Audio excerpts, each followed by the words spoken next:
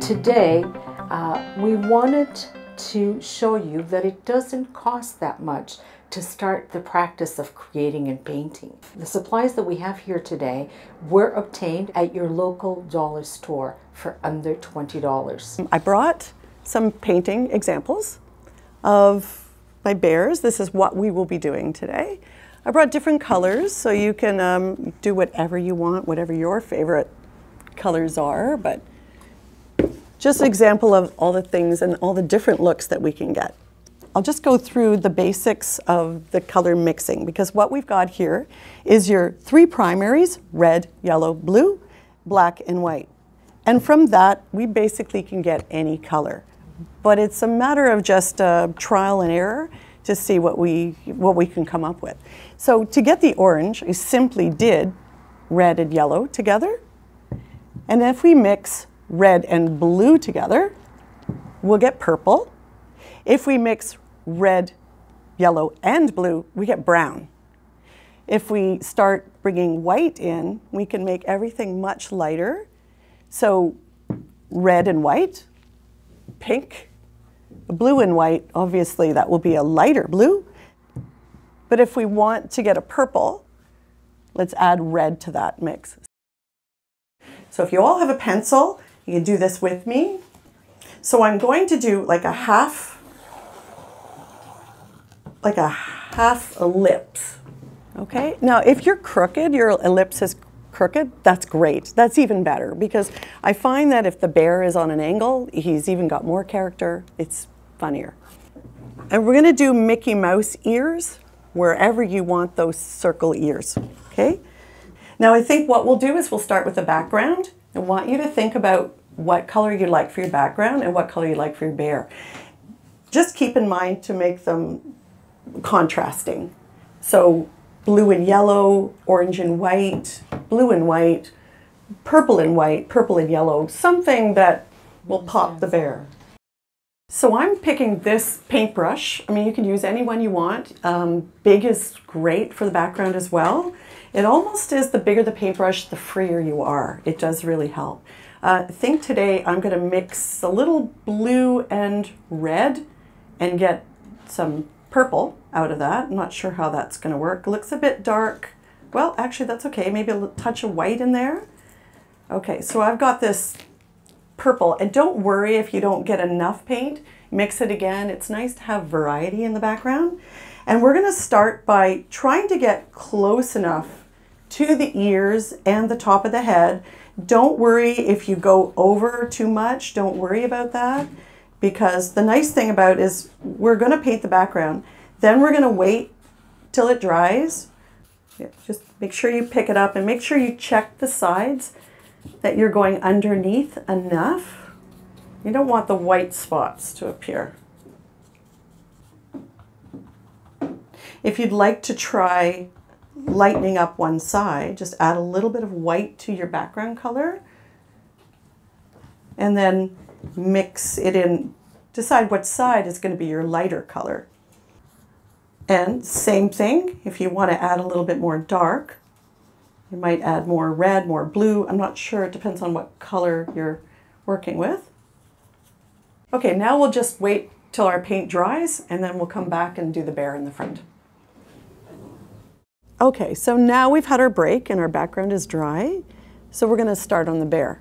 And what I'm going to do is I'm going to do a white bear to begin with. So it's going to be a little bit hard to see because we're painting white on white. I'm using a little bit smaller paintbrush, but I'm going to cover it. We'll go ahead, we'll all do this together.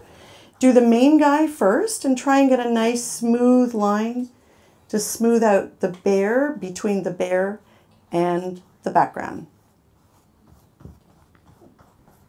When you get to the ears, it's a bit fun. You can make it just circle around the Mickey Mouse ears here.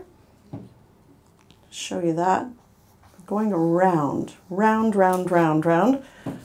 I'll show all of you and the audience at home. Here, I'll show you. I'm going around, around, around. Just keep going around. Gives a really nice shape. the really most fun part, I find. You can do this even if you haven't finished that. If you use a paintbrush and use the side of the paintbrush, and think of it as like the narrow side there, then I'm going to move this so you can see. I'm going to give it a little flick. Flick. I'm going to be doing this with every color anyway. Little hair on top. I don't have a ton of paint. I'm actually pulling the paint that's already exists anyway. Go with the shape of the ear. Go around him. I'm going to do this in all the colors anyhow.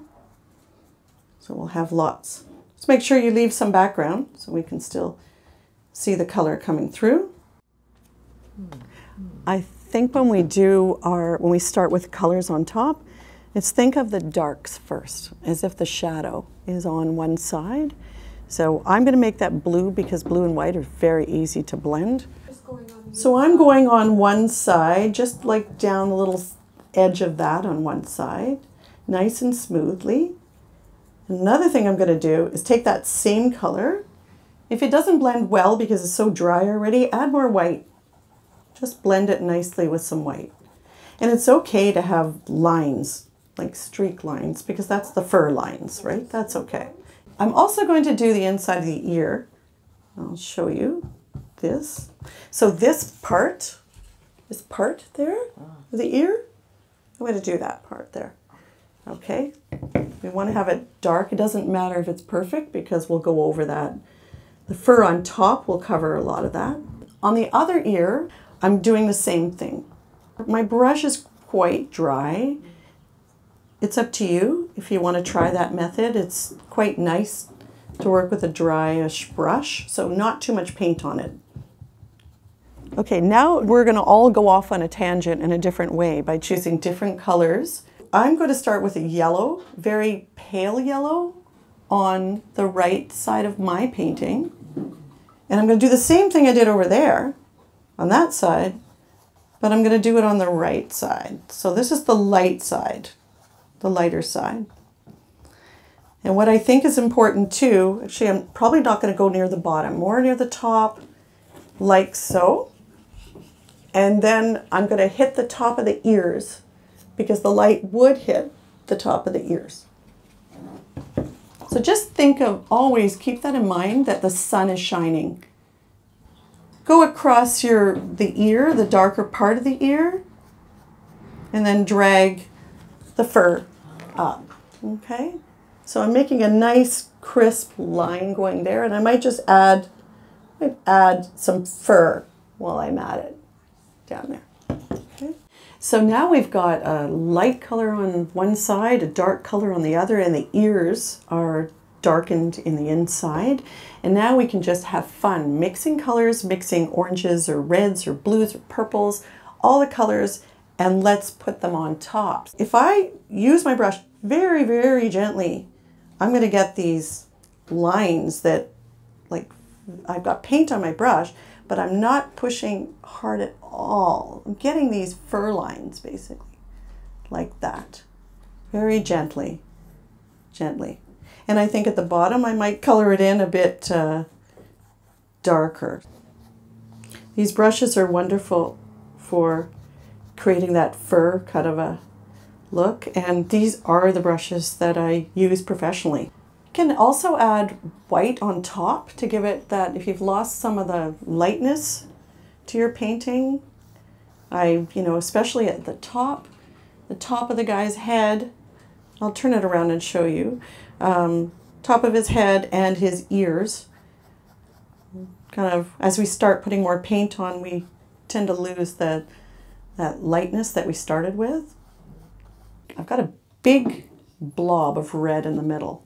And we're going to put some more red a little bit to the edge of my purpley blue side, just so that there's a connection, so he's not just a block of a few colors, right? So that nose will join it all up together too. You get to a point where I'm getting to now, where I think if I keep going, it's going to be mucky. Also check to see if you've got any of the canvas showing. So I see that at the top. It looks like I've got the little It's almost like you see the grid of the canvas. I don't want to see that. Looks like it hasn't been covered yet. Okay. All right, I think I'm going to take a break and wait till this dries and come back when I know it's dry, and I'll put the eyes. Oh, sorry, before I do that, I better put a little bit of shadowing of where I think I want the eyes to be. So I'm going to use my paintbrush sideways again, so the long side, and I'll show you this. I'm going to do just a little bit of that. Any color? Any color but darker. Don't do lighter because we want the eyes to be like set in. Okay. Yeah, exactly. Yeah. And now we'll take a break and let it dry. Okay, so now our bear is dry with the underneath colors, and we're going to do the eyes first in black, and then we're going to do the nose after it, and then we'll have to wait till it dries. So I'm using the tiniest paintbrush that I have. Mine's on an edge. I don't know if you all have this one. It's all in it. You don't need the kind that's that shape that I have, but just think about using an edge. Then you don't get big blob eyes. So I'm going to put it in the black, not a lot at first, okay? And I'm going to go just simply like that, okay? Just to give it a little bit of personality. So decide how big your eyes you want to be. I never make them perfect. They're always a little bit, you know, off. And I think that's okay too. And then once we've done that, we're going to do the nose. Now decide where you want to have the nose. Do you want to have the nose up a bit, anywhere on your face? We can have this big black nose. We can put it anywhere underneath the eyes, of course. But then you'll want to have to do a mouth. If you don't do it that way, and we'll do it this way. Okay, so at the bottom, this is simpler. We're just doing a half circle or half oval. Okay, so I would start with black paint, same brush, and I'm going to go around, try and do the outside of my bear like that. See okay, like that. But that's just where I've decided to put it. Now don't forget, we're also going to cover the bottom. The nose can continue down on the edge down below too. Once this is dry, we'll wait and then do a white highlight. Doesn't even matter if you want to do a square shaped nose, it's up to you. Because it's so dark and it's covering so much color underneath, you might have a few, just like the background, you might have to go over it a few times.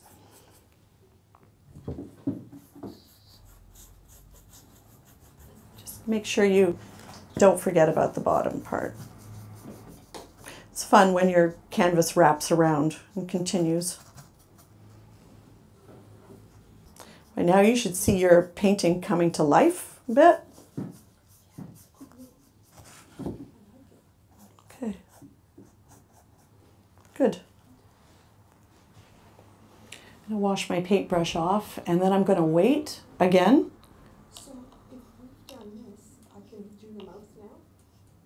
Yes, if you're the process, we've got a question about the mouth. If you have a nose that's higher, you want to do a mouth, I do it crooked only because it gives it personality.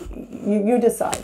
So it's like the letter C with a line below it. So that works with any animal. Dog, any animal, bear, anything. And then we'll wait until that dries, and we'll put the white highlight, and then we're done. And if you like, don't forget, you can add a little fur to the eyes. If your eyes are dry, you can add a little fur on top, just a tiny bit. You don't want to get... You like eyelashes?